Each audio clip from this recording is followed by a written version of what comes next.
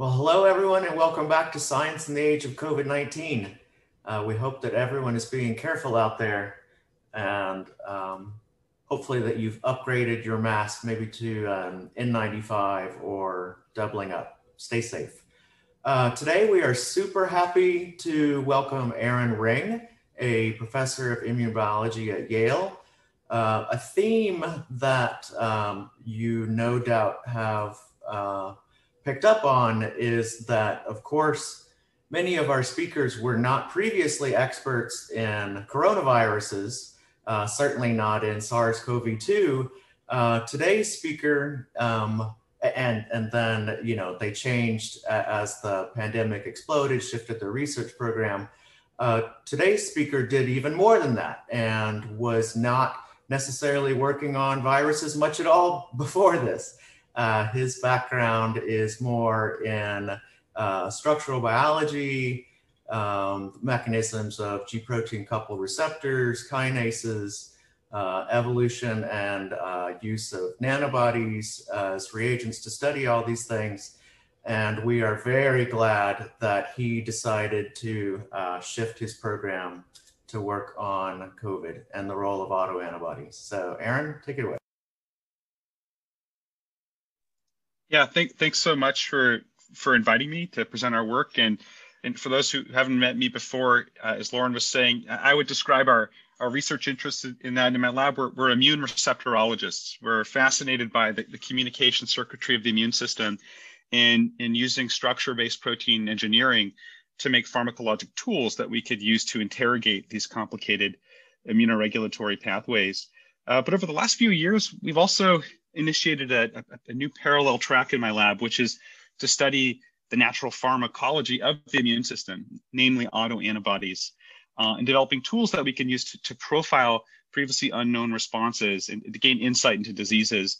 And it just so happened that the pandemic hit just as this technology was maturing. So I'm delighted to tell you about this new direction in our lab and what we found related to COVID.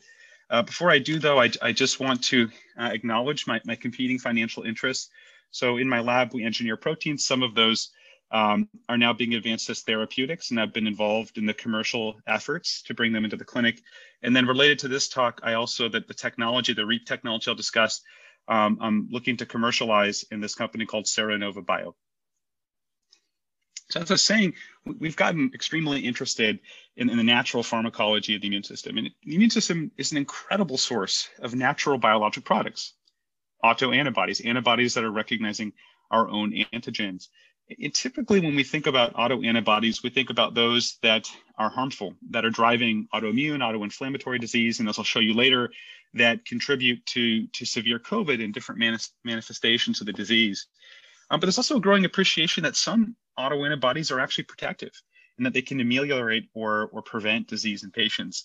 And this has been seen in a whole variety of conditions, from autoimmune disease, where patients that make antibodies that neutralize cytokines, inflammatory cytokines, have less severe disease, like IL-1 and RA and interferon and lupus. In cancer, we've known for decades that patients that make autoantibodies against their tumors live longer than those that don't. With a classic example of patients with breast cancer that make HER2 antibodies, they're literally making their own trastuzumab. They have better survival.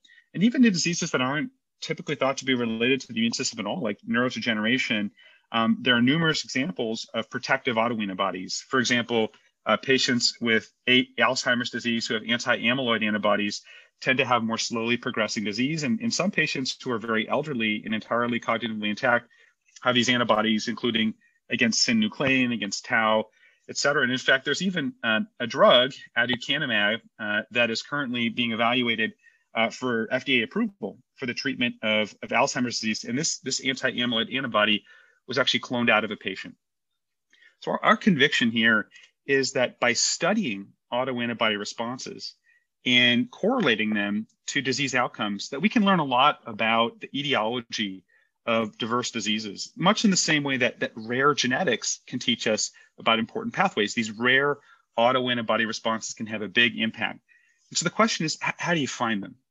Certainly all of these examples were like looking under the lamppost. Why did we look at cytokines in autoimmune disease? It's pretty straightforward. They were known contributors. HER2 in breast cancer, again, it was one of the, it's one of the most important oncogenes in that particular disease. Amyloid and Alzheimer's, again, it's a pretty straightforward hypothesis. What we really need to do is to have an unbiased, non-candidate antigen-based approach, so we can have proteome genome scale resolution. So in thinking about autoantibodies as potential targets and as mediators of differential disease outcomes, if you think about what antigens are most interesting, really these are extracellular antigens. Antibodies are large, 150 kilodalton proteins. They're secreted into the extracellular space, and by and large, the other proteins they'll come into contact with, or antigens they'll come into contact with, are those that are in the same topological compartment, the extracellular space. And indeed, if you think about how antibodies can exert a function, it can be related to blocking a receptor ligand interaction, stabilizing a ligand, directly activating receptors, or targeting cells for destruction by antibody effector functions through complement mediated killing, through antibody directed cell mediated cytotoxicity, ADCC, or phagocytosis.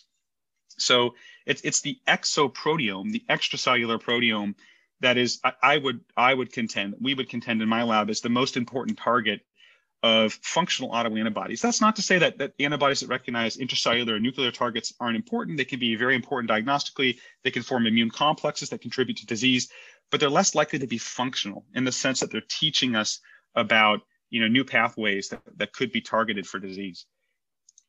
And making matters worse is not only are these types of proteins particularly important, they're among the hardest to sample, and that is because autoantibodies, by and large, recognize proteins in their conformational, three-dimensionally folded state.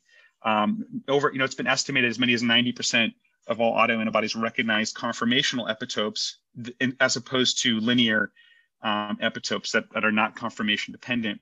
But these extracellular proteins are among the hardest to produce. They have unique folding requirements involving signal peptide removal, disulfide bond formation, post-translational modification with glycosylation, et cetera. And they're fragile. They're prone to denaturation pretty easily. And so most existing technologies that are used to discover autoantibodies, novel targets of autoantibodies, rather autoantigens, are not well suited for this type of important protein.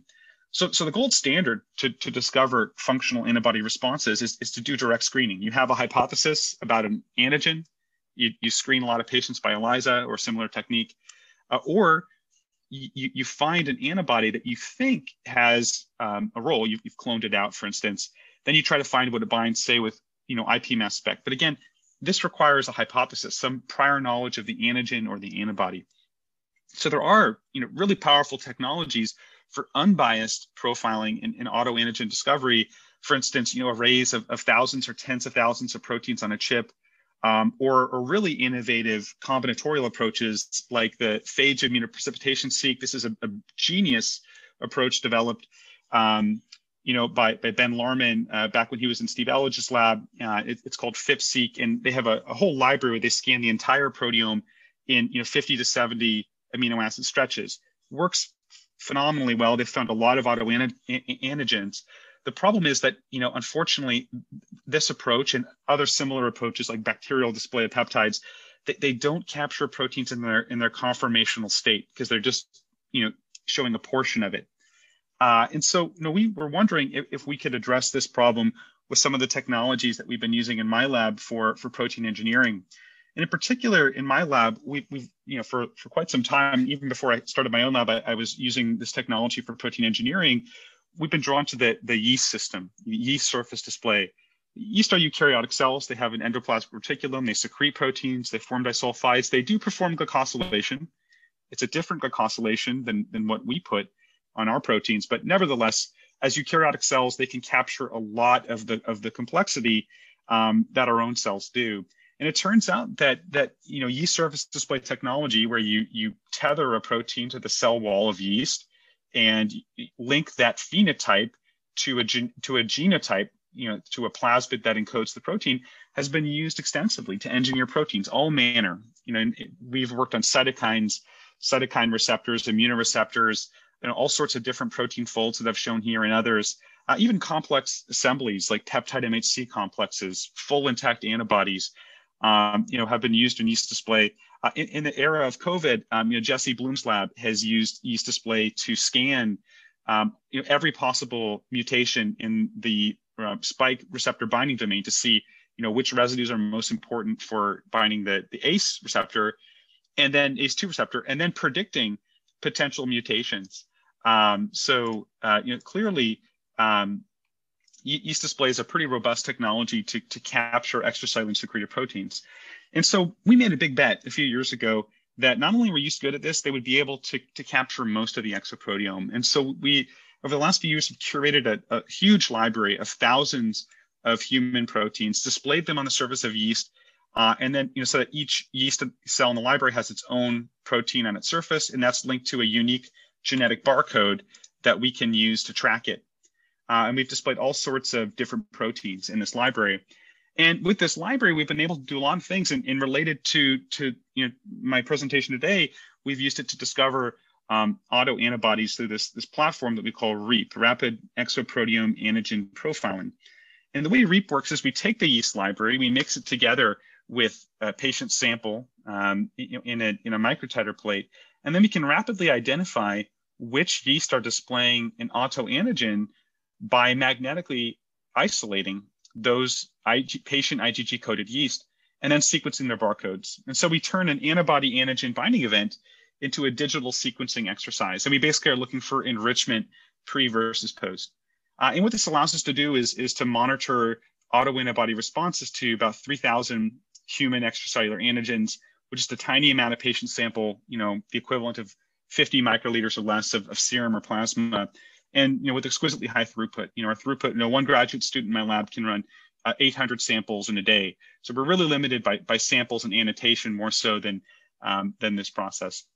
So I just want to show you a little bit about the background and our characterization of the system and how it works. So we first started off saying, all right, can we at least get this to work for monoclonal antibodies? Can we take an antibody with a known specificity against one of the members of this library, and then you perform REAP and see if we fish out the proper antigen target? And so we got a collection of 9 different antibodies that recognize different members of the library, performed REAP, and gratifyingly we saw that we could isolate and we could detect the binding, the enrichment of yeast that express these particular antigens. So just to give you an idea what the data looks like, here is for CD25, also called IL-2 or alpha, you can see that we uniquely enriched CD25 displaying yeast as opposed to all the other members of the library. We also wanted to know, okay, antibodies are good, but are these proteins really active? Now, clearly we can't test all 3,000 members of the library one by one. That would be an incredibly challenging task. But what we did do is we sampled a few dozen of these proteins and tested their activity on the basis of binding to their known binding partner. So we expressed their binding partners as Fc fusions recombinantly, panned them by REAP, and then looked to see if we got enrichment of their respective target antigen. And the answer is, yeah, this worked pretty well. You can see that we were able to successfully and specifically enrich for binding partners across a huge range of proteins for the respective ligands, even with the big range of affinities. So for instance, you can see, PD1 bound PDL1 right here, and then CD80, which binds PDL1 even weaker, also specifically enriched. So that was good to see. All manner of proteins, cytokines for cytokine receptors, those are high affinity, ephrins for ephrin receptors, growth factors for the receptors, some receptors that bound a bunch of different ligands, like the NKG2D receptor right here, binding its many NKG2D ligands. So this gave us a lot of confidence that number one, that our method was working, and number two, that the library had fairly high quality, and that it was displaying proteins by and large in a conformationally active state. So the question is, could we use this REAP system to detect autoantibodies? And again, we wanted to start off, with sort of a controlled situation, and we wondered, could we take a disease where there were known extracellular autoantibodies, and then accurately and faithfully detect use REAP to detect those antibodies. Since we started with this rare monogenetic disease called APOSED, this is a disease caused by loss of the AIR gene. So these patients lack central tolerance. They get just devastating polyendocrinopathies and other non-endocrine immune sequelae. And they also paradoxically get immunosuppression due to extraordinarily high titer antibodies against cytokines that neutralize their function, like type 1 interferons, IL-22, IL-17, well described in this condition. And so we obtained 77 samples of patients with APOSED. We profiled them with REAP compared to healthy control. And what you're looking at in this heat map here, every patient is a column, every antigen is a row. What immediately pops out, you can see that, yeah, we universally detected the extremely high prevalence of antibodies against many different type 1 interferons, against interleukin-22, variably against IL-17, IL-5, type 3 interferons. We also found a bunch of knowns, if you will, known autoantigens in this disease, like patients who had antibodies against gastric intrinsic factor here at the bottom. This causes vitamin B12 deficiency, pernicious anemia in these patients. And then we found a smattering of unique, previously undescribed private reactivities. You can see this little constellation of, one or two patients having a particular response. And then we even found some public autoantigens, like a smattering of patients who had antibodies against this glycoprotein hormone, GPHB5. And we went on to then validate that these hits that we predicted with REAP, we confirmed them with an orthogonal assay like ELISA, and found that, yeah, REAP was pretty good at making these predictions with a receiver operating characteristic curve of about 0.89, which is a good test. So it's not perfect, but certainly the predictions that it makes hold up well. But another thing we learned from this experiment was not only REAP a yes/no answer, do you have an autoantibody or not? It's actually quantitative. And as you titrate the amount of patient sample to the library, you get a sigmoidal dose response, and you can essentially calculate virtual titers for the levels of autoantibodies in these patients.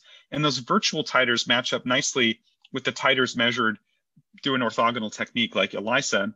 But one interesting thing is that REAP is in many cases more sensitive than ELISA. It depends on the antigen. For some antigens, it's worse, but for many, it's significantly better. And just to show you how REAP stacks up head-to-head to other technologies, it turns out that protein arrays and FIP-seq have been used in the same patient populations, and in some cases with the exact same samples that we probe.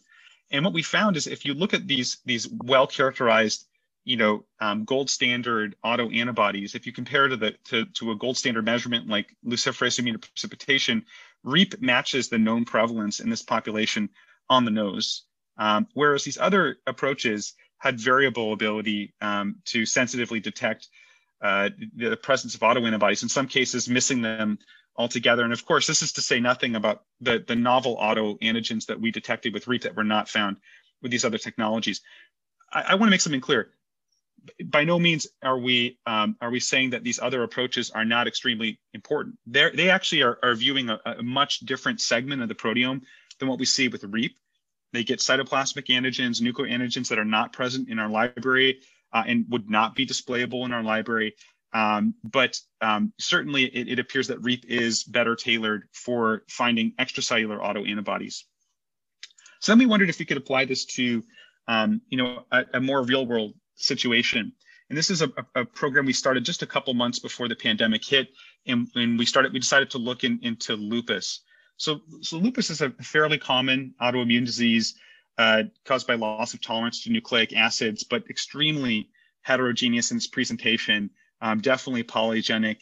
And the role of functional autoantibodies in this disease that bind extracellular antigens has not been nearly as extensively characterized as an APOSED. There have been some reports of anti-interferon antibodies, but again, no real, no extensive characterization as has been done in other indications.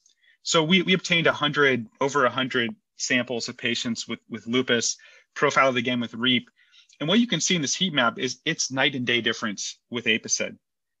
There are basically no public autoantibody responses. The most public would be, a smattering of patients that have anti-interferon autoantibodies, But unlike APOSED, each patient appears to be like a snowflake, having their own unique constellation of autoreactivities. And on one hand, initially you could be a little disappointed to say, well, what is this really telling us if these responses are sort of idiosyncratic and rare? On the other hand, I actually found this compelling. I said, well, this is what you might expect if you did exome sequencing. You wouldn't expect to see, rare mutations can have a big functional impact. And so we dived in, and what we found is even though individual responses were not particularly common, there were responses that appeared to have a huge biological impact. So I'll give you a few vignettes. So here we actually ordered the patients on the x-axis here by their disease severity. And we found that, an example of a patient who had incredibly mild disease, her SLEDAI score, her disease score was 1 because she had an anti-DNA autoantibody. But beyond that, didn't have, particular clinical sequelae. And she uniquely had extremely high titer antibodies against the cytokine interleukin 33. They were present at greater than 1 to 10,000 fold titers. And not only were they very high titer, they also were functional. They potently neutralized the signaling of IL-33 ex vivo with neutralization at titers of around 1 to 10,000. So this patient was essentially walking around with levels of IL-33 autoantibodies that you would expect after an IV infusion of an experimental drug. And so, it stands to reason that perhaps those antibodies were protecting her. And sure enough, if you dive into the literature, you see IL-33 has been implicated in lupus. The levels are higher in lupus. It's involved in autoantibody production. There's even a report of a preclinical study where IL-33 blocking antibodies were used in a lupus-prone mouse model, and they prevented the development of the disease. So, examples like this can really teach us about potential players in new diseases, but also suggest therapeutic strategies that we could use in the disease. We also found other really interesting and sort of not really super well explainable autoantibody responses. Like we found, this cluster of patients that had antibodies against the checkpoint protein, PDL2, and they were present at decent titers, and they actually blocked the interaction of the protein with its receptor PD1. What that means, unclear. But again, it was interesting to see that we could detect these sorts of functional antibodies. And with a larger cohort, we might be able to tease out some of the possible consequences of those antibodies. The other thing I want to point out is even though individual autoantigens might be rare, there definitely were some patterns of autoantibody reactivities that did seem to correlate with clinical severity. So what we found is that patients that made antibodies against any immunoreceptor that we detected in the REAP assay for this cohort, they had much lower disease severity scores than patients who didn't have these antibodies. And so that suggests that antibodies against these targets may be immunomodulatory and might be protecting those patients, similar to the IL-33 autoantibodies, although the function here is a little harder to establish. And then we did find some correlates of more severe disease. So for example, patients who had antibodies against this chemokine, CCL8, it's actually a Treg chemokine, they had more severe disease scores, and they had specific features of lupus, like lupus nephritis was enriched in these patients who had these autoantibodies. So even though the study was relatively small, it really drove home a point to us that, we could discover all sorts of super interesting functional autoantibodies that did seem to partition patients according to severity and could suggest novel areas of study, and even a disease like lupus, that is extremely multifactorial. But as I was mentioning, we've been developing this technology for a few years, and only recently has it become mature. And once the pandemic hit, it was really bubbling up in the U.S. in March, we immediately wondered if autoantibodies could be involved, and if we could use the REAP technology to profile it.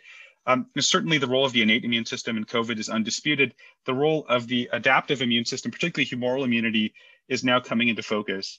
So, in the first SARS pandemic, SARS-1, there were some reports that autoantibodies against the lung parenchyma were present in patients with severe COVID. So, even before we had any data about COVID, we were reading those papers and thought, if it happened in the first, SARS, pandemic, perhaps this was happening in SARS-CoV-2 as well. And then as we got more data, really the evidence converged that humoral autoimmunity could be a significant player. So for example, recently Ignacio Sanz's group showed that patients with COVID-19 had this really unique population, really interesting population of extrafollicular double negative B cells that are typically found in lupus. What they found is these B cells that are typically associated with autoreactive antibodies appeared to predict COVID-19 severity.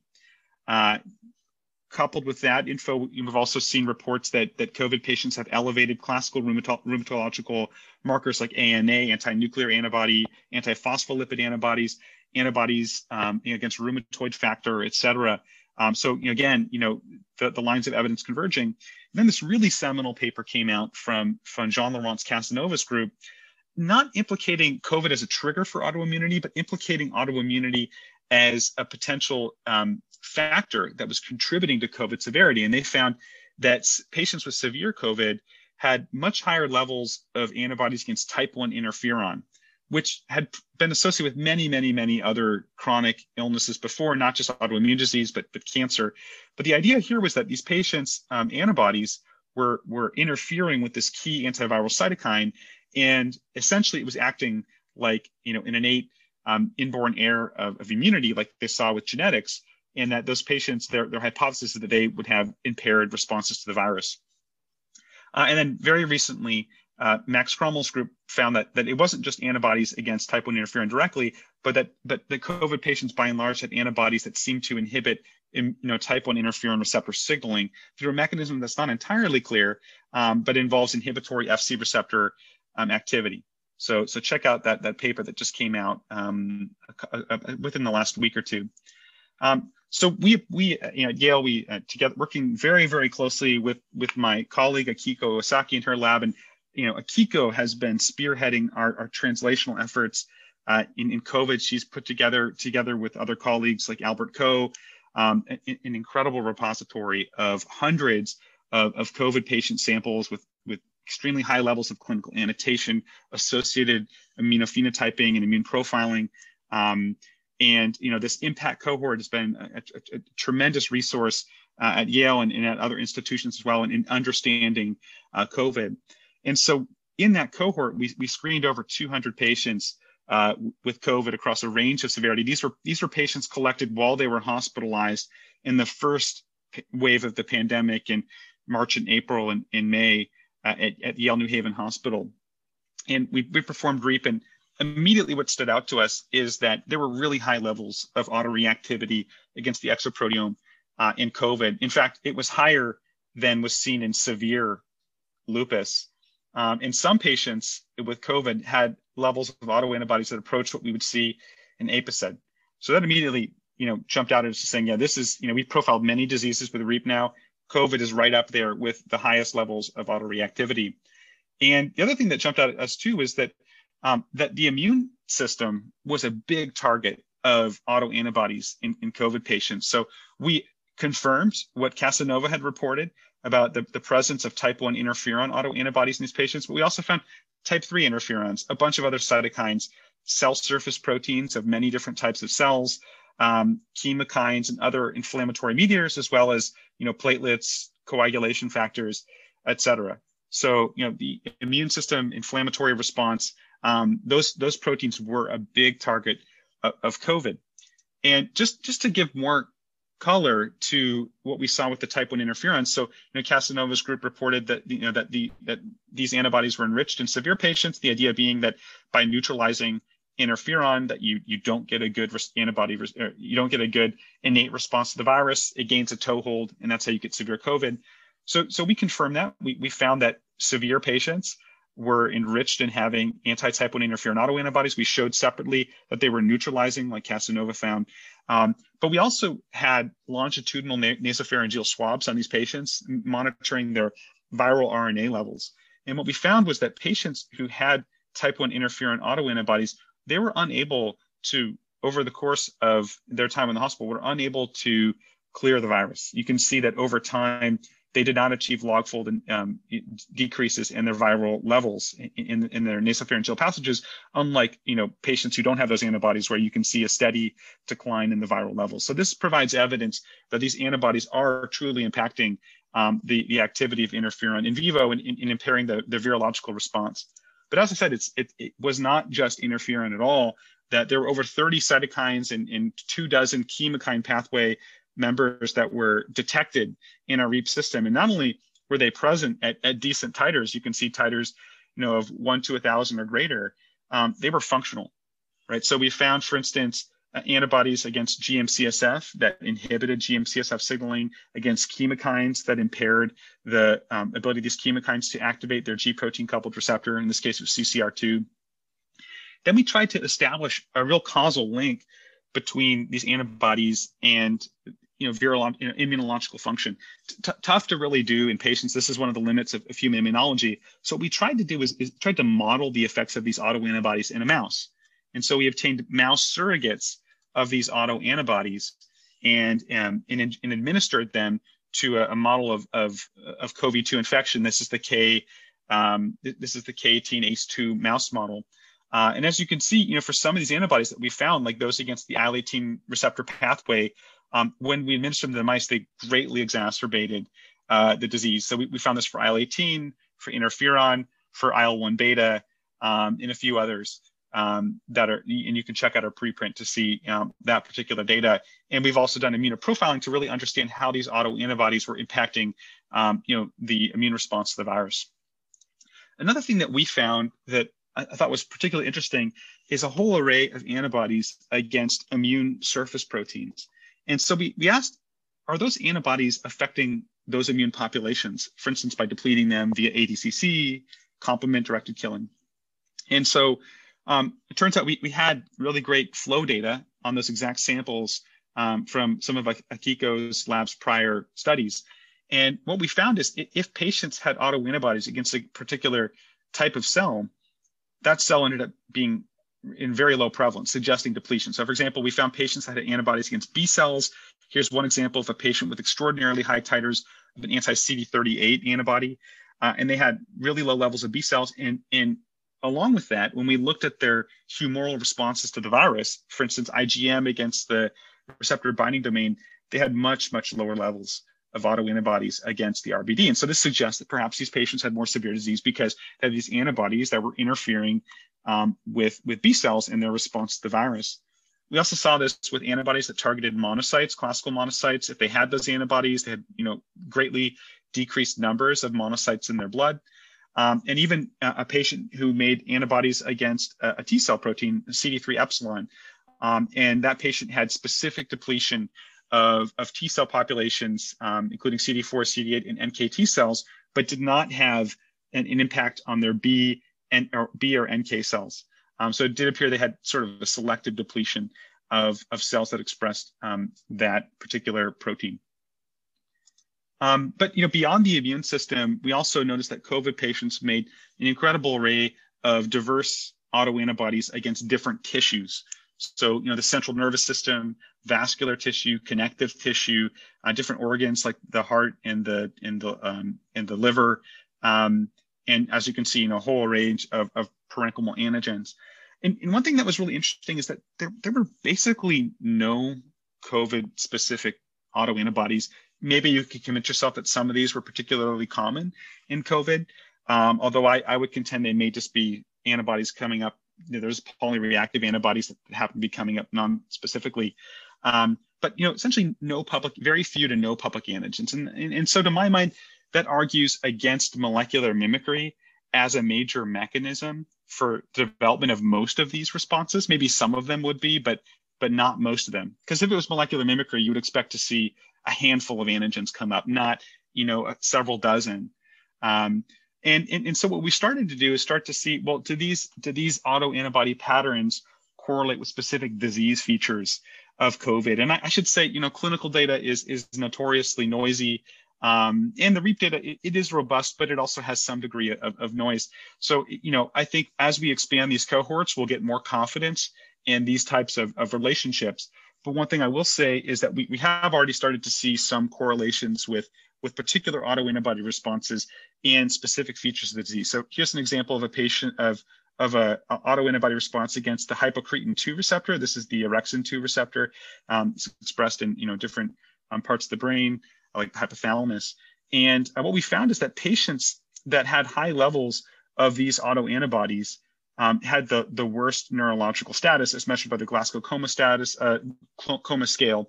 Admittedly, it's a relatively crude marker of neurological function, but there was unambiguously a correlation between having these autoantibodies and having worsened neurological function. And so that's an area that we're following up on, as well as another key implication is that these autoantibodies in theory could last well after the virus has been cleared from the body. And so one attractive hypothesis that we can glean from our research here is that some of these autoantibodies could contribute to the many manifestations of post-COVID syndromes that we see in such a diverse array of particular findings and symptoms that are seen with these patients, and that could match with the really heterogeneous array of autoantibodies that we see here.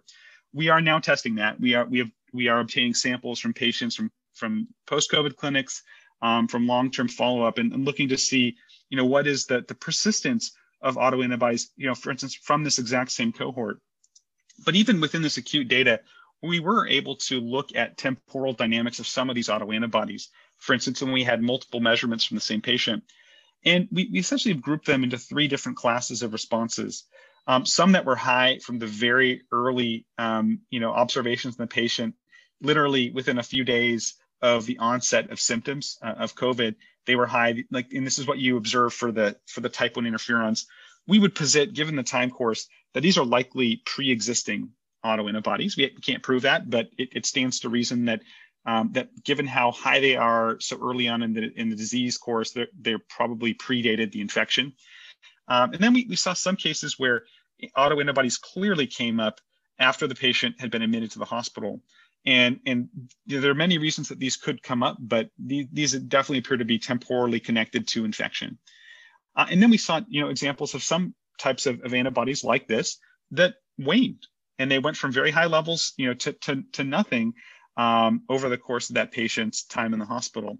And so I think thinking about post-COVID syndromes, certainly not all autoantibodies that come up in these patients are going to last a long time. It'll be really important to get the long-term follow-up in these patients and see which antibodies persisted, which ones didn't, and can that explain long-term sequelae of COVID infection? Are these antibodies an unfortunate legacy of COVID? And so that's what be an important question to find out. So I think this is a this is a new area for my lab, so we haven't generated a ton of data. And so, this is a relatively short seminar, but hopefully I've been able to show you that this REAP platform does seem to be robust to detect interesting extracellular functional autoantibodies that have performed well in diseases like APOSED and lupus, autoimmune diseases. And that in COVID, we saw some really interesting responses that could explain, why the immune system wasn't working properly in some of these patients, why they may have gotten severe disease, and some hints into how COVID can manifest in such a unique array of clinical phenotypes, and potentially a handle into future research into long COVID, as well as other viral infections. I just want to wrap up by saying, one really important thing, if I leave you with nothing else, we really have a strong conviction that using technologies like REAP to take an unbiased proteome scale profiling of autoantigen responses will teach us a lot about the etiology of diseases, could teach us about new therapeutic targets. And in fact, these patient autoantibodies themselves could even be new therapeutics in and of themselves. And so this is now becoming a big franchise in my lab, and we're looking to apply it. And we have been applying it to a diverse array of diseases: cancer, autoimmune disease, neurodegeneration. If you're interested in profiling your favorite disease, please contact me, because we're interested too. So with that, I would like to wrap up by acknowledging the fantastic team of people who made this research possible. So the REAP technology was developed by a trio of graduate students in my lab, and an undergraduate, Eric Wong, an undergraduate, soon to be MD PhD student, Ela Dye and Connor Rosen. These are immunobiology graduate students. And then they collaborated with Akiko's lab, particularly 2 just phenomenal students, Tianying Mao and John Klein, to run the COVID patient samples and to perform collaboratively these analyses. And it's been such an honor to work with them, a real dynamic interaction. And of course, I want to acknowledge my stalwart collaborator, my mentor, Akiko Iwasaki, who's just a fantastic colleague to have.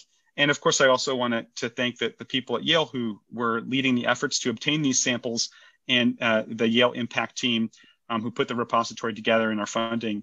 Thank you for your attention. Thank you, Aaron. Fantastic talk. And I am really excited to start the Q&A session because I'm sure we all have a lot of questions, especially after a talk like this. Thank you. Audience, again, a reminder, please feel free to go ahead, type your questions, raise your hand. You can come chat with Aaron, ask your own question, or we will be more than happy to read out your question. So as we get onto the audience question, let me start with a question that I have. So first of all, REAP is such a neat way to go about autoantibody discovery. Autoantibodies clearly play a role in several diseases. So my question to you is, how amenable is REAP to high throughput screening through even progressing into a diagnostic tool? For example, I can imagine a situation where maybe you could screen several patients and controls and start having an autoantibody profile, signature profile for different autoimmune disease, and then start screening for patients with symptoms to see, A, do they exhibit any characteristic signature? If so, could we bin them into moderate lupus, severe lupus, or what have you? And even this could extend to COVID also, like, patients who are starting to show severe COVID, can you just go ahead and screen them for these autoantibodies so that it could give us an idea of whether they would progress into a long hauler scenario? Yeah, I love the question because it's something that's near and dear to my heart, which is how do we move discoveries in the lab into the real world? And I think, for me, that's always the test of, what is a successful research program? Did it result in, and by the way, it's not the only way you can have success in science, but it is gratifying to see, something develop out of the lab, whether it's a new drug, a new diagnostic, a new technology that's being adopted. That is our goal, to do exactly what you're saying. And there's many different ways that we can advance the REAP program. One is a really ambitious one, which is we want to develop like a serological atlas. Can we profile thousands, tens of thousands of patients across an extremely wide array of diseases, not just autoimmune diseases, not just COVID, but cancer, fibrotic diseases, neurodegenerative diseases, psychiatric diseases. Right Mm-hmm. now, I was just contacted by a psychiatrist who said, did you know that the genetics of schizophrenia point to the multihistocompatibility locus as the big driver of schizophrenia? Super interesting. And I think that's where we can have a big impact, is seeing those unexpected high impact responses where you can learn something fundamental about the disease. And I think our experience in COVID really did point us in that direction. So for instance, could we develop tests around certain antigens that are autoantigens that are particularly impactful, like anti-type 1 interferon? Should we be pre-screening patients or the population at large for those who have anti-type 1 interferon antibodies and say, look, you guys need to be extra careful. If you get infected, your course is much more likely to be severe. In fact, should we prioritize you for vaccination? Yeah. And I should actually say that is what Dr. Casanova's group is doing for type 1 interferon. Maybe we could find additional targets like that could be high impact. So not necessarily using REAP as a diagnostic itself, but using the insights from REAP to develop those types of tests. Now, could we use REAP as a diagnostic? Maybe, not my lab. I think, if you want to go into the clinical diagnostic area, you really need to develop these tests at a level, like a CLIA standard, as it's called. That's sort of beyond what an academic lab like mine would do. But it's certainly, it could be, that is in the realm of possibility, and something maybe that we could accomplish with a commercial effort, right? I know that the Hughes group is pretty progressive, but hopefully, we can all acknowledge that sometimes we do need to bring in commercial partners to really fully realize the promise of our technologies. Then, the final thing I'll say is, in terms of throughput, REAP has really tremendous throughput. Like I said, one graduate student in my lab can run 800 samples in a day. So we're not really limited by samples, and that can scale pretty nicely. But it is a sequencing-based technology. So it's not really a test you could use acutely. It seems right now to be more of a research, or maybe, a type of assay you may run with a longer turnaround time. Interesting, thanks. Or you could even screen convalescent plasma for the autoantibodies, because, I don't know with respect to therapeutics, but even for research. Absolutely. Well, and not only that, but, something like convalescent plasma, on one hand, it may have great antibodies against the virus, but what if you're also now infusing a patient with with some autoantibodies, right? So that definitely has crossed our mind as a way of, qualifying convalescent plasma for sure. I should say though that likely, the monoclonal antibodies that are coming to the fore will, replace the use of convalescent plasma going forward. All right, thank you. We have a question from Kaylin. Kaylin, would you unmute yourself and ask your question? Yeah. Hi. So my question was just related to oftentimes people with autoimmune conditions can experience different types of flare-ups. And I was curious to know if this could influence your results when processing patient samples that might be at varying levels of their condition. Or have you actually seen this influence results at all? No, I love the question, and it's a really good one. That's one thing we've tried to do is to obtain samples longitudinally, especially in a disease like an autoimmune disease where you can get, a highly temporally fluctuating course of disease where you can go into remission, you can have, flares. And in our lupus cohort, we actually did have longitudinal samples on some of those patients. And what we found is that those autoantibody levels were actually pretty stable temporally over time, even though the disease severity may have been changing. And I would say that there's a lot of reasons that a disease can flare or not. And some of that may not have to do with the exact autoantibodies that are being made, but the character of those autoantibodies. So there's a whole literature, I'm sure you're familiar with it, that antibody glycosylation can greatly impact effector function. This is work from Jeff Ravitch and from Taya Wong at Stanford. In fact, Taya, she just had a really interesting paper showing that patients with severe lupus had more of the lower degrees of sialylation on their antibodies, and that's associated with the more inflammatory antibody response. And so, that's been seen in lupus as well, that, in times of flares, you see less sialylation, you see more of the inflammatory glycosylation patterns. So definitely something to look at. In our current iteration of REAP, we don't distinguish between different glycoforms of the antibody, but we could actually modify the system to pick those up. And again, like right now we're using REAP to look at IgG, but it can be repurposed to look at IgA. We could look at specific subtypes using the appropriate secondary in the screen. So that would be a great research question going forward if we had a characterized patient population with good longitudinal data, a wide range of clinical severity. If we could monitor, what was the glycosylation state of the antibodies against their targets over time, we could get at exactly those types of questions. As well as just looking at, the repertoire of autoantibodies that they had. That's the other hypothesis, is that they get different responses during different times of the disease. So good question, and we can get at that. I don't have hard data for you to answer that question right now. Great, thank you. So Aaron, I'll go now. First, that was amazing. I have so many questions, and I'm going to email you right after this. So I love how you've walked us through a couple different ways that, antibodies are not all created equal. You just mentioned glycosylation status. You reminded us that autoantibodies can be protective.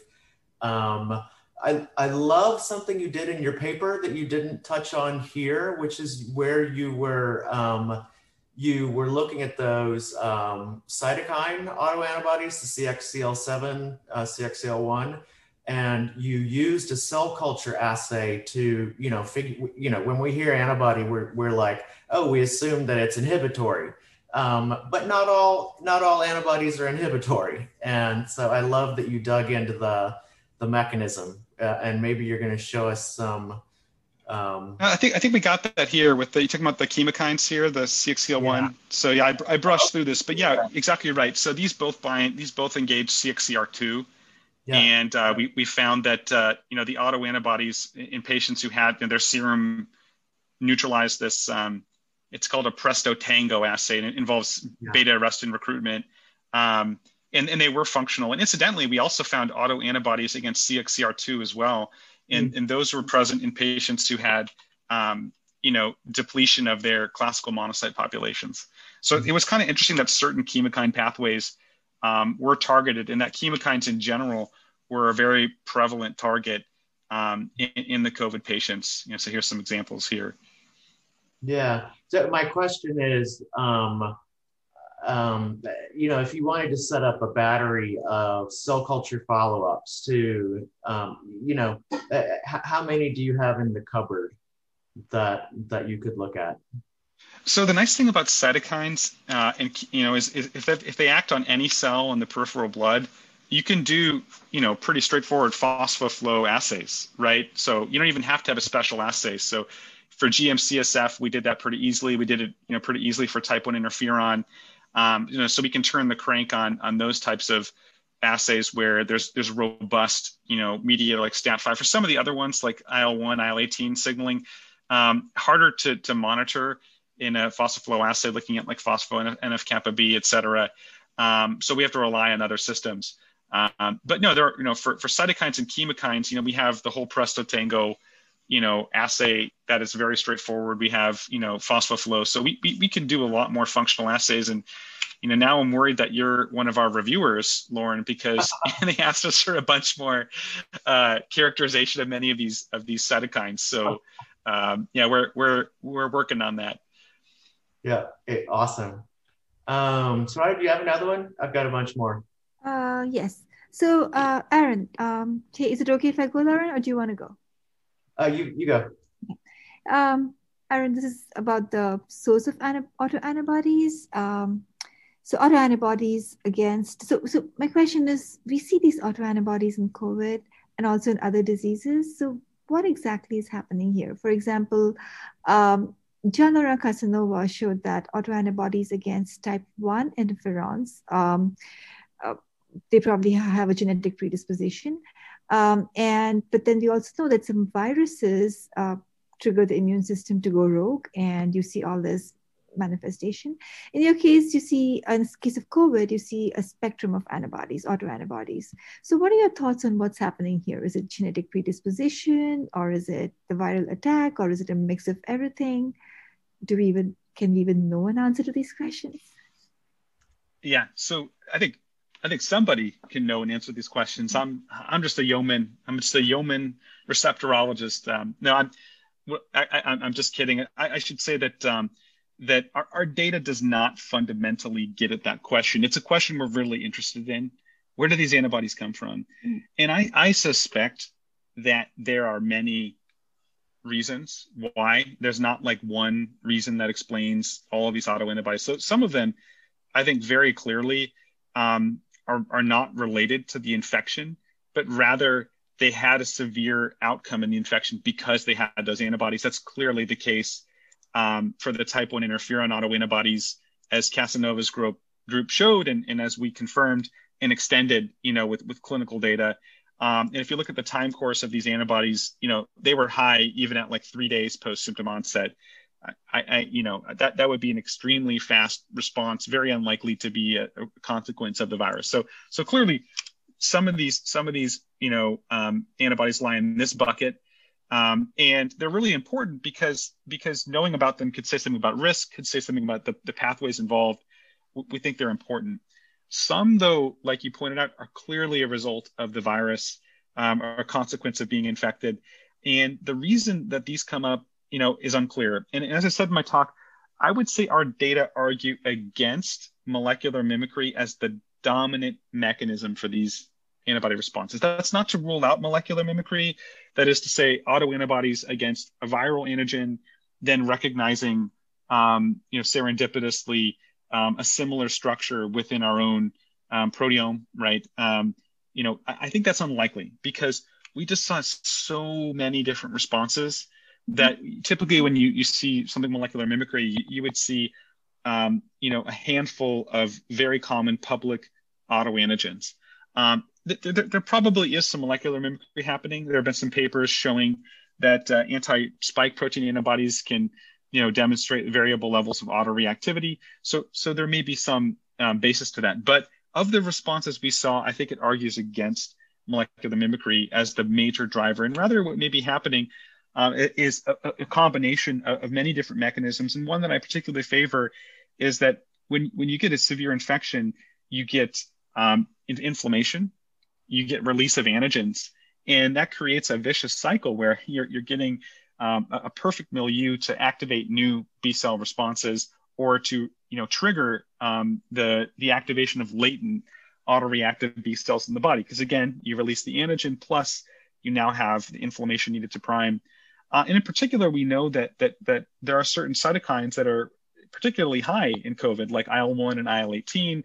Those are products of the inflammasome. And it's long been known that those cytokines can promote T cell independent B cell responses, like what we see with extrafollicular responses. And those cytokines could and others could contribute to what we see. Potentially, some of the good news there is those types of autoantibodies tend to have a shortened longevity, and so I think it's more likely that they may wane post-infection. But I think we're clearly going to need to do more extensive follow-up on this cohort that we have to see how did these autoantibodies persist over time. Thanks. A quick follow-up, adding to that question. So what would your thoughts, or again, very speculative, on treating these patients with severe autoimmune response with immune suppressants? It might be counterintuitive, like the time when you need your immune system to come and fight this disease you're trying to suppress. But if the autoantibodies are doing so much damage, would it make sense to put them on some kind of an immune suppressant? Yeah, that's definitely one of the implications of our work, that perhaps we should consider targeting the autoantibodies themselves, say with like plasma exchange, targeting the production of the autoantibodies, say by targeting B cells with Rituxan, daratumumab to target plasma cells. All, I think, reasonable hypotheses for us to consider. But I would say probably more in the subacute chronic setting, where these antibodies could be contributing maybe to some of these more subacute chronic phenotypes. I think it'd be, it's a bit of a tough balance when a patient's acutely infected in the hospital. If you're then going to immunosuppress them, and we know that, for instance, we even saw patients that had impaired humoral immunity because they had low B cell levels as having severe COVID. So, clearly, our work can support those hypotheses, but they need to be rigorously tested preclinically and in the setting of a clinical trial. But it definitely is, a good thought. And if we can implicate autoantibodies in long COVID, then I would say definitely these are hypotheses we should be aggressively pursuing. Thank you. Hey, Loren, you have questions? Yeah. Okay. I can't wait. So I'm wondering, so obviously I'd like to pitch some cytoplasmic antigens to you as well, but that's not what I'm going to ask. What I'm going to ask is, have you thought, even if you just keep your 3,000 odd extracellular proteins, have you thought about incorporating, coding SNPs, and we could computationally pre-screen them for ones that would likely change conformation, et cetera, and incorporate those in, and see if you have allele-dependent autoimmunity? Yeah, I love that idea. So everything we show with the library is like version 0.5, version 1.0. Yeah. We're constantly in the process of improving the library, expanding the library, adding in more antigens. So for instance, sometimes for whatever reason, we didn't get an antigen to clone properly. So we've gone back and tried to add them. We've tried to expand things that we missed the first time. We're trying to add in interesting antigens. Like we added all the common cold coronaviruses, as well as COVID-2, MERS, SARS, receptor binding domains. Those were not initially present in our library, but we added them. And then, Akiko has convinced us that we should add all sorts of other viral antigens as well. There are other technologies out there, like the phage immunoprecipitation-seq, FIP-seq. There's a particular technology called VIR-scan, where they have like thousands of different viral antigens. That is particularly good at this, like telling you what have you been infected with, what do you have antibodies to, what are the immunodominant epitopes. But again, there are a bunch of viral antigens that are conformational and extracellular. Nucleocapsid, envelope proteins, all EBV, CMV, they have all sorts of immunomodulatory proteins. So we're getting really interested in that. But as to your suggestion for potentially incorporating SNP specific autoantibodies, we hadn't thought about that, but I love that idea. If there were particularly, if the genetics had implicated particular SNPs, then my goodness, that would be very straightforward for us to put those in the library. As for like cytoplasmic nuclear antigens, I have to say, yeast display is not a good technology for that. Those will, remember, we're forcing the proteins through the endoplasmic reticulum. So those proteins are they're going to be tied up in the ER because they'll have all sorts of cysteines and, that'll form inappropriate disulfides. But a lot of them can display really well, but we'll take that offline. Okay, well then, then if we can curate them, let's get them in. Sure. Yeah. So easy question. So I know there are a lot of data sets out there for autoantibodies in healthy populations to have a baseline to compare against. Have you guys acquired a pretty large data set to see what assay specific levels look like? Yeah, so when we present the heat maps, we curate them so that we show things that are where we saw responses only in the disease versus the healthy control. So we're focusing on potentially disease driving, defining responses. But I should say that, we see all sorts of reactivities in healthy people all the time. It's actually astonishing what you'll sometimes see. Really, really interesting stuff. And again, I think that's why it'd be so interesting to develop a very large serological atlas and really start to do sort of the next generation, systems analyses, machine learning, AI, to understand what do those responses mean? How do they impact health and disease? And not just focusing on disease defining antibodies, but thinking about, what are the impact of antibodies that are present in healthy people? So we see them, but we haven't done any sort of analyses to impart or infer function. Mm-hmm. Okay. We got another audience question. Hey, Aaron, we have an audience question, but just making sure, are you okay with time? Because it's already 1:00. Yeah, I'm okay. Great. Hey, Kaylin, welcome back. Ask away. Hi. So my question is kind of, I guess, a simple one, but have you decided to look at any way that patients with particular post-COVID symptoms are correlated at all with particular antibodies? And I'm kind of thinking along the lines of a lot of COVID patients are now getting diagnosed with a condition called POTS, which is postural orthostatic tachycardic syndrome. And pre-pandemic time, there was not a whole lot of literature about it, but it was kind of generally accepted as not being autoimmune, even though many people who have autoimmune conditions, it's kind of actually associated with also people having POTS, this form of dysautonomia. And I'm curious now, actually, if REAP would be able to maybe answer this question more, or if you've thought about this at all. Great question. Would love to look into sort of these, idiopathic, poorly understood conditions like this, where so far it's been claimed they're not related to the immune system, but I would contend, well, how have you really looked though, right? I mean, we haven't really had good technologies to assess that, and I think technologies like FIPSeq, technologies like REAP, protein arrays will allow us to take a more unbiased view about conditions exactly like that.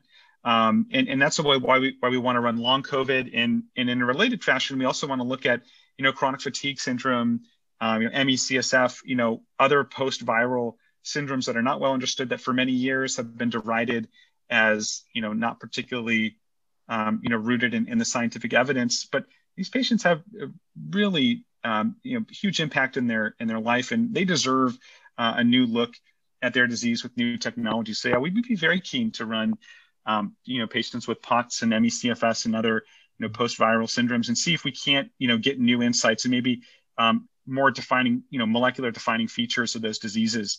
So that's the first part of your question. In terms of looking at long COVID, post-COVID syndromes, that's an area of intense interest to us right now. Part of the issue is getting samples where we have really good longitudinal data on those patients, right? Where we have initial samples from when that patient was in the hospital, during their course, and then many months later, as opposed to just trying to get any samples we can get from a long COVID clinic. We think it'll be much more informative if we can follow up in the same patients we already saw before, or if a collaborator had long-term, acute, immediately during COVID and post-COVID samples as well. So at Yale, my colleague Wade Schultz has started a new pipeline where we can actually pull patient serum samples, plasma samples from the autoanalyzers. So if they come into the hospital or our clinics for any reason, and we flag them, we can grab what's left over from the routine assays. And so we now have started doing that. We've pulled hundreds of patient samples that we saw in the first wave of the pandemic, and we're running them now with REAP. And so we can see what was the longitudinality to those responses, and then look to see, does that correspond with long-term features? Did they have, are these the patients who have impaired pulmonary function? Are these the patients that have had chronic fatigue? We're looking to send questionnaires out to these patients to see, which of the long COVID syndromes they may have or not. One criticism of that approach, though, is that it seems that many of the patients, if not most of the patients with post-COVID syndrome, were not those that had the most severe disease. So they may never have come into the hospital in the first place. And so that's why it'll be important to supplement our cohort with some of those less severely affected patients that are not in the impact cohort. Because again, the impact cohort was almost all patients who were in Yale New Haven Hospital. So they were sick enough to be admitted. So that is one limitation of what we're doing now.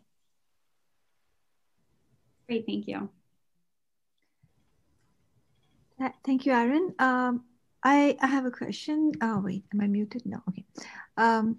This is rather possibly a simple question, and I'm sorry if I missed it during your talk. This is regarding tissue-specific antibodies. Now, COVID clearly has different manifestation, affects different organs differently, and you also see a range of tissue-specific antibodies. So my question is, was there any correlation between tissue-specific antibodies and patient outcome? There was. I pulled that data out of my slides to the presentation today just due to space. But in our preprint, we did do that analysis for many different autoantigens. By and large, most of the autoantibody responses did not correlate to particular severity. And that could just be a manifestation of the fact that these patients are so inflamed, they're making antibodies to everything. And most of the time, like a random mutation, those antibodies may not have a big impact on the disease. But we did find some that did correlate to severity, that did correlate to specific features of the disease, laboratory findings. And I showed the one example on this slide. I'll just quickly put it back up, of patients who made autoantibodies against the hypocretin-2 receptor, which is one of the receptors for orexin. And you can see that the patients who had the highest levels of these autoantibodies had the lowest neurological score. They had the lowest Glasgow Coma Scale score. In fact, this score right here, 3, is the lowest possible score you can have. So this is a crude measure, and certainly be better to get, if we could get MRI data, if we could get EEG data. These patients, unfortunately, doesn't exist. And most of these patients actually died. However, I think one of the patients at the most high levels, most severe neurological anxiety, they did survive. And these autoantibodies have been implicated in narcolepsy, actually. So it'd be really interesting to look at these ones and others that we have found correlations to. Ultimately, though, I think in order to really derive strong inferences about relationships of autoantibodies, in particular disease features of COVID, we need to run many more patient samples, and with different cohorts, not just from Yale, but from other hospitals, other areas of the country, so that we're not biased with our particular patient demographics here. Awesome. Okay, Aaron, I got one more before we let you go. So one of the things we see in lupus is that the patients that have the most severe trajectory are the ones that develop autoantibodies that give rise to a positive feedback loop. So for instance, if you wanted to mess with a cell, and you could only develop one autoantibody, DNA is a pretty good target. And for protein targets, Rho, La, nucleolin, which is involved in BDJ recombination, et cetera, also really good targets. So you showed us a lot of immune targets, ligands, receptors, et cetera. Have you guys pieced together anything that looks like a positive feedback loop where, if you knock that out, then you get routed down a path of even more severe disease? Yeah, absolutely. Yeah. Things that can give rise to a vicious cycle. So like I said, by and large in lupus, very heterogeneous disease, and correspondingly, you can see that very heterogeneous autoantibody responses. So one thing that made our analysis a little challenging is that oftentimes we only saw particular responses, like, out of 100 patients, maybe we saw it like 4 times, right? Like these patients with autoantibodies against CCL8, for instance. Okay, they were enriched in the severe patients. We saw it 4 times. So I would say tough to really stick our neck out there and say, these, are definitely pathogenic. But, I think even these antibodies could contribute to a feedback loop, right? So CCL8 is a really important chemokine for positioning Treg. You can imagine if you inhibited this chemokine, that the Treg may not be able to get into the most inflamed sites, and that could then lead to more inflammation, more antigen release, a feedback loop like that. I think, looking at autoantibodies we see on this end of the spectrum here, in the severe end of the spectrum, will allow us to get insights into, some of those really pathogenic autoantibodies that contribute to feed forward inflammation. Whereas if we look on this end of the spectrum, we'll find things that perhaps, put the brakes on those responses. I think we just need to run a lot more patients. So we ran 100 here.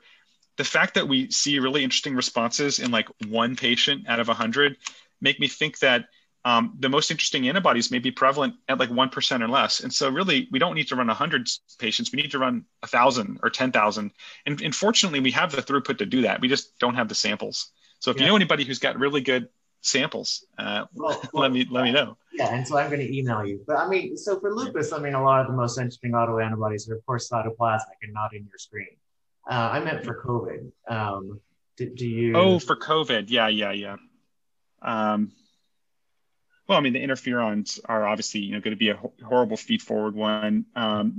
Anything that impairs early virological control. So it's really interesting. We found these antibodies against the IL-18 pathway and IL-1, and those are 2 of the most pathogenic cytokines in severe COVID. Akiko, she had a great paper where they showed that IL-18 was actually the most predictive cytokine of any in severe COVID, and IL-18 can drive extrafollicular B cell responses, T cell independent. Interestingly, we found that patients that had autoantibodies against IL-18 or IL-1 had severe COVID. And that could be because, you're impairing the early virological control, right, like with the interferon. So I would say those are the ones that I'm thinking could have these sort of feed forward loops. Yeah. But yeah, we should think more about that. Part of the problem too, I should just add in closing, is that our cohort is heavily focused on patients who had severe disease. Even though we call some mild, they're not really mild. These are patients that were sick enough to be in the hospital during the first wave of the pandemic when the hospitals were overflowing. It's very tough to get patients with samples from asymptomatic patients because they don't know they have it. And if they do have it, they're not giving, we have no mechanism to easily get their blood. So that's one limit. If we could get more of these asymptomatic patients, maybe we would be able to suss out some of those pathological antibodies. Yeah. Awesome. Well, Aaron, that was amazing. We kept you long. I've got a lot more questions. It was my pleasure. Thanks for having me. Thank you. Yeah, thank you. And so Matt, can you show the slide for next week? Yeah, everyone join us same time, same place for Shane Crotty. More immunology. And thanks again, Aaron, and stay safe, everyone. Thank you.